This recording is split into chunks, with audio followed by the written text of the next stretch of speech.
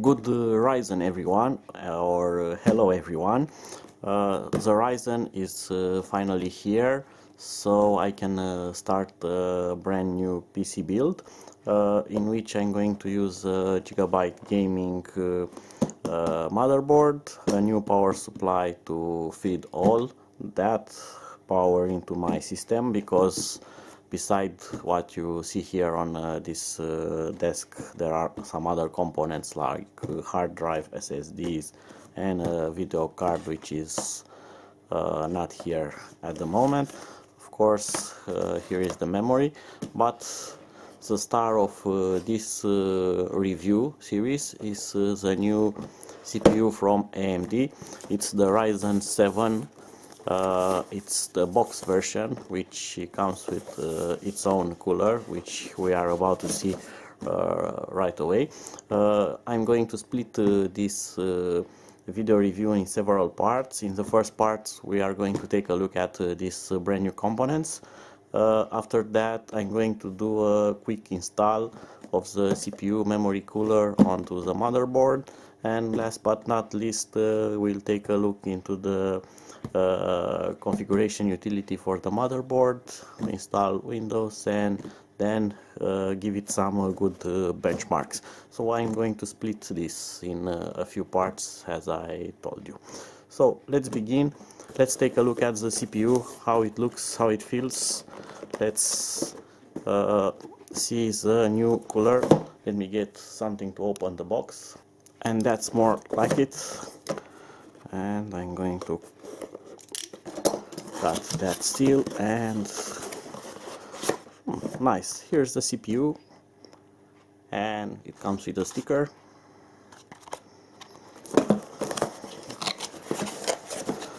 And the cooler.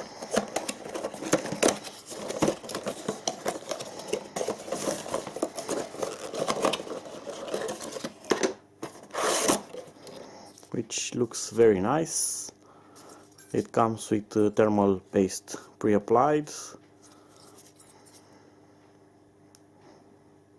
It has some springs here which are really tough, and that's about it. It's not very heavy.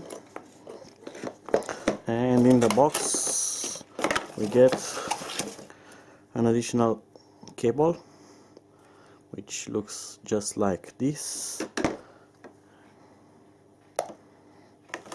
We'll see what is this about. Alright, so that was the CPU cooler. Let's see if we get something else in the box. No, just black cardboard, nothing more. So that was the CPU. Let's take a closer look at the CPU. So in the box we get what it looks to be the installation guide, and it's useful because it shows us the new socket installation for AM4 socket and how to install the cooler, and it also shows the optional cable that was in the box. So on some motherboards you may need to use that. And here's the CPU, nice and shiny, and lots of pins on its back. So this is the basic model of Ryzen 7. It's the cheapest version, although it's still with 8 cores and 16 threads. So let's go further. This is the Corsair memory that I'm going to use. Let's take this out of the box also. So we need to use this, and it's a dual channel kit. Comes with nice heat sinks to keep everything cool. Hopefully we should get some nice performance out of it. The power supply, it's the Zalman, it's a 100-watt power supply. You should ignore things like dual forward power supply, because this is nothing serious. This is just poor marketing. It's something that is found on almost all power supplies. It's a thing about its construction, so nothing serious. It's like saying it runs on electricity. So let's see the power supply.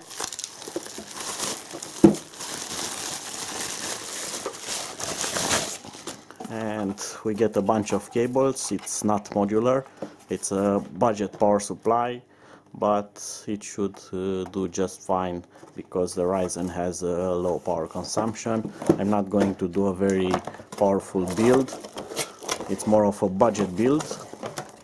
So the power supply comes with a manual. We get some specifications here. The cables are described, zip ties, and 4 screws to match it onto the computer case, and of course a power cable for it.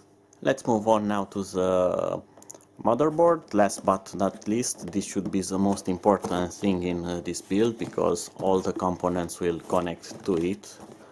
And this is B350 chipset. It's not the X version, but it should be okay.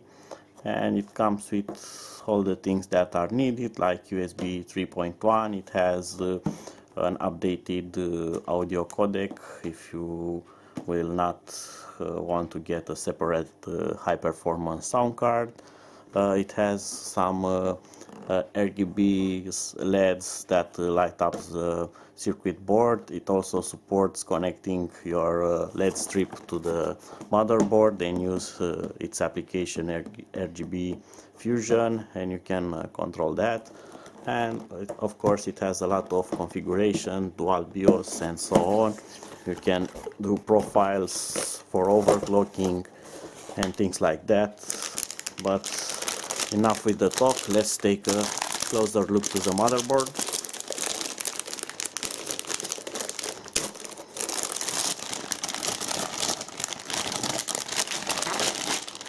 And here is it.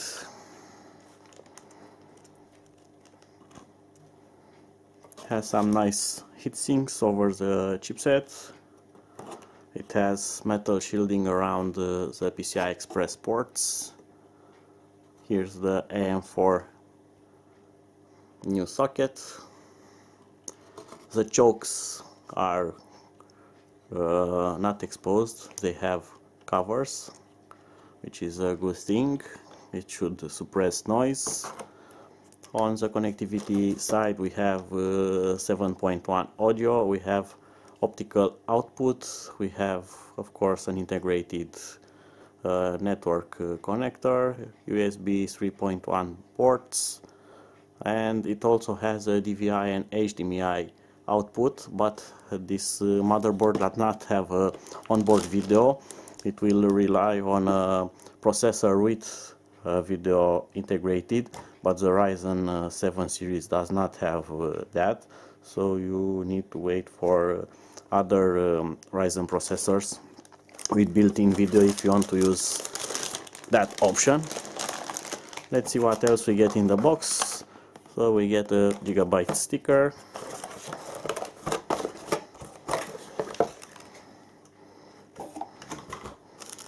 and we get some headers for organizing wires like power connector, reset switch, so on. We get some cables for connecting hard drives and so on. We get this torn manual for installing the CPU. They were in a rush. We get a header for connecting RGB light strips, some other cables,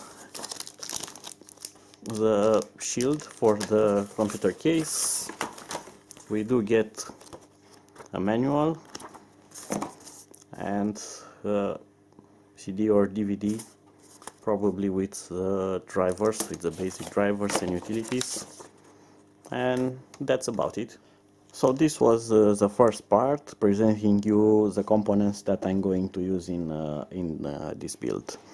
Be sure to follow, because very soon I'm going to upload the second part where I'm going to install the components onto the motherboard, and the motherboard will go into the computer case. Until next time, bye bye.